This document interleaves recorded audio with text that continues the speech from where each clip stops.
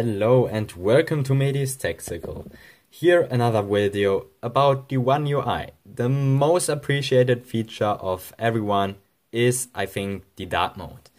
So yeah, you know, in Oreo we had always this white eyes burning mode or style, let's say design.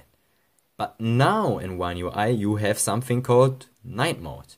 You can see we have a quick toggle for this, but we can also go into these settings and then under display, under night mode, and boom. Here it says use a darker theme to keep your eyes comfortable at night. Night mode only affects Samsung apps. So you can see also an animation here. Yeah, that's nice. Here you can see in a phone app. So let's go out to see again this neat little animation. So you can see day theme, night theme, boom. And let's turn this on and you see what it does. Now we are in night mode. So you can see that everything now is dark. You have gray, a contrast of gray, like let's say color to see the categories. So that looks really, really nice.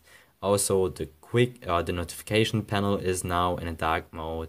So that looks just awesome. I love this dark mode and that's what I'm using most of the time, because also your notifications are in this grayish look, not completely dark but in a grayish look, and it looks just awesome. Samsung has to optimize some apps here and there because some apps are white, or the notification of some apps are white, for example of the stock weather app. That's just really bad because it's the Samsung weather app. Samsung, please update this app. And also the notification of YouTube videos.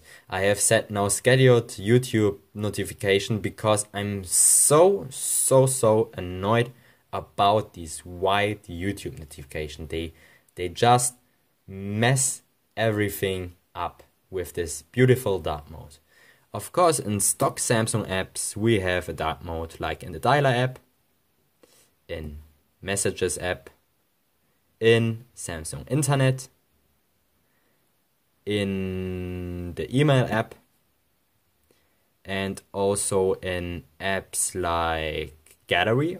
But in Gallery this is always default, so this is always the default theme. Also Calculator is always in dark. I don't know why, but maybe they will update this. Samsung Note also changes between white and dark. The Calendar app does the same. Clock is like the Gallery and Calculator app. It stays also always in dark. I don't know why. Samsung has to update maybe these apps.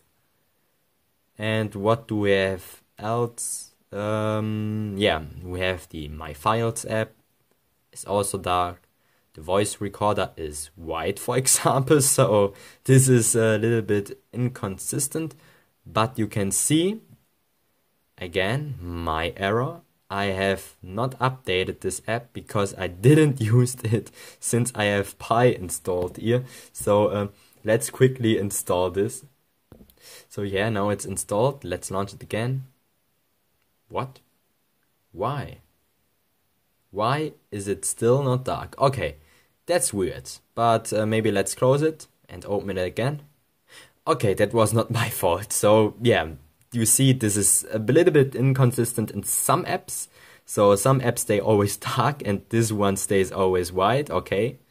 Which app? Okay, the video app is dark now. And what do we have else? Samsung Pass. So I will now not log in, but you can see it's a dark theme here. Yeah. Samsung Cloud is also dark now in the dark mode, which matches everything. But Samsung Themes, for example, is also not in dark. But of course you can't use Samsung Themes yet here in the beta. So yeah, you can not schedule it. So even if it says night mode, okay, in the beta before it says you can schedule it, but not yet. It will be added, I think, soon. But if you enable the developer options, you can select a custom schedule for it. So yeah, that's it. That was my video about the dark mode on the Samsung Galaxy S9 Plus. I hope you enjoyed this video. If yes, please give this video a thumbs up. Subscribe to my channel. More OneUI beta videos are following soon. So stay tuned. If you have any questions, suggestions, leave them down below in the comment section below. Have a fantastic day and I will see you around. Bye.